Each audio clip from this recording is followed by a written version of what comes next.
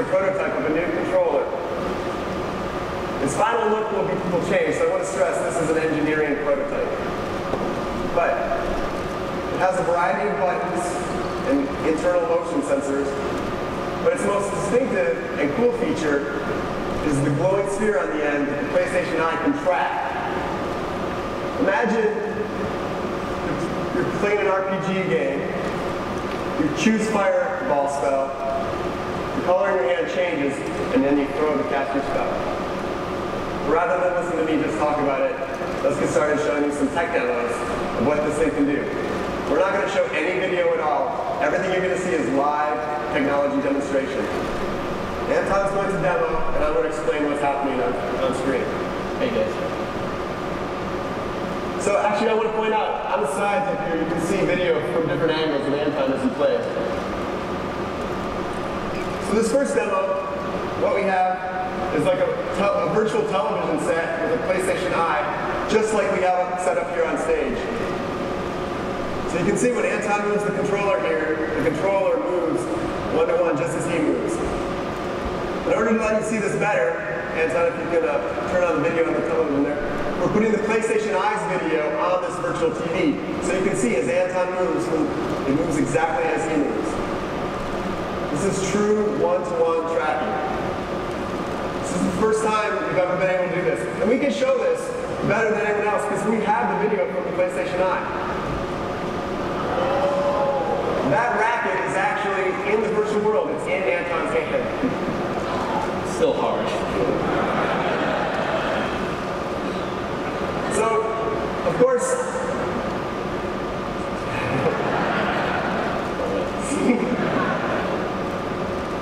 so sports are kind of a no-brainer, but you can hold anything in your hand.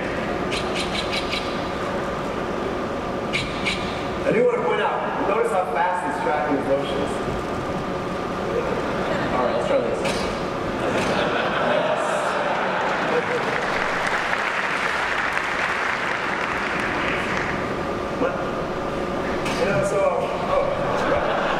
Weapons are always good. Especially large ones. So my son loves this demo, actually. You can imagine if he could be Ratchet, and he could hold Ratchet's weapons in his hand while he played. He would die for that.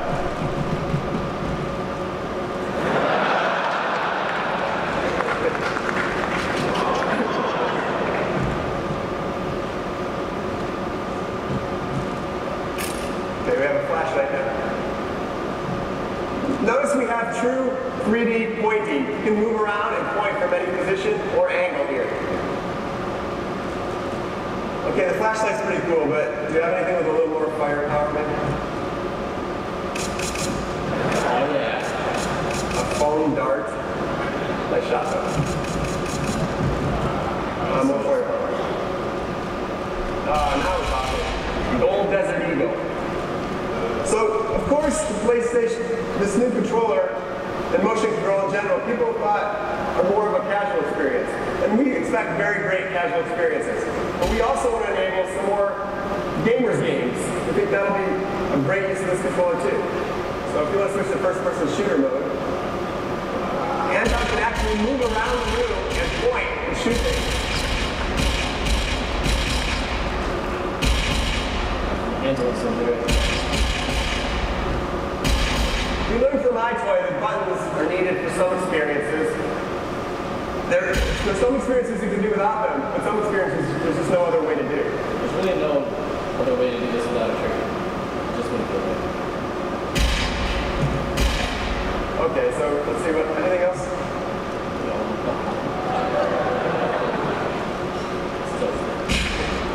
So you can imagine the kind of special effects you can overlay with the video and the graphics here. Now, we're going to switch gears completely here. This next demo, it may look simple, but it's one of the hardest things to do precisely. Anton is effectively reaching into the scene, bridging the gap between the real and virtual worlds. This is the foundation for the ultimate sandbox. You can build anything in this. The game development is really excited about this because the possibilities are limitless here.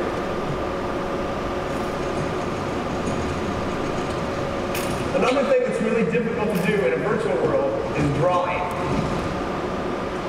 And in particular, writing requires extreme precision.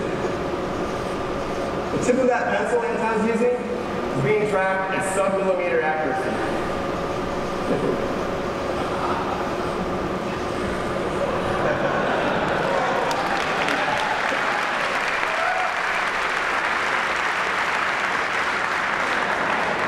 So the pencil shows off the precision really well, but for something a little more artistic, Anton's going to move on to some more paintbrushes here. He's actually metering out the amount of paint that's being put on the canvas using the analog trigger right now. Nice.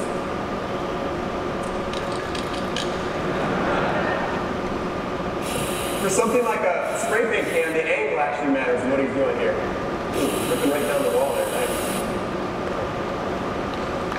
Of course, you know, if you just want to mess around, You can do that too. So drawing is a kind of fundamental capability, but it doesn't have to be used literally. You could use it instead, say, to lay out a path of objects. hold it up. No, you can always try again. Better.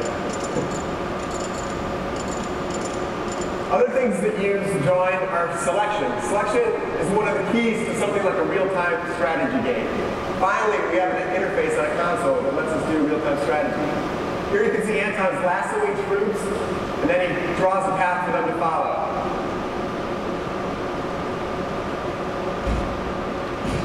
You can imagine using this for other kinds of games, like football. You can draw out the route for a wide receiver to follow.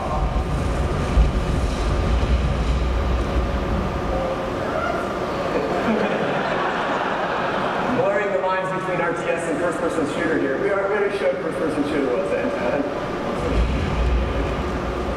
All right. Anton's going to set up the next demo, and we're going to shift gears here a little bit. We're going to step out of our room here and move into a virtual arena. And we're going to show you some character control, actually. So as you can see here, my motions are mapped directly onto the character. When I move my sword and shield, he moves them exactly as I do. Hey, everybody? Of course, this is no good if you can't do anything. So we've all seen lots of demos with swords and shields before, but the kind of precision Anton's getting here with the tip of that sword is just crazy.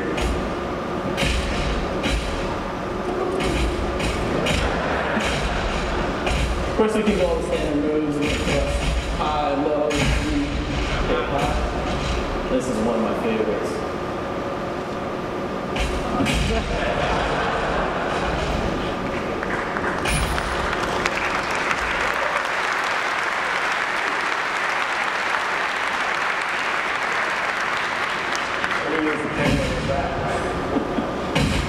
You can also use it in a defensive posture too.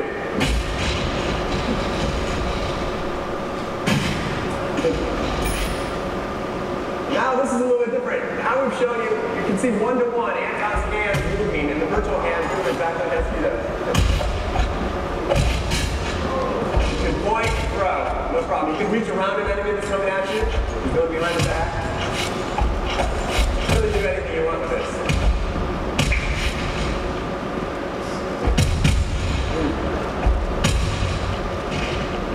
Now we're going to finish off with everyone's favorite in our lab's interface here, the archery mechanic.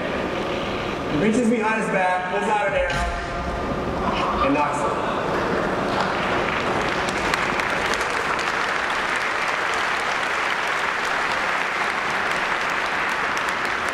Of course, the tension on the string matters, so the farther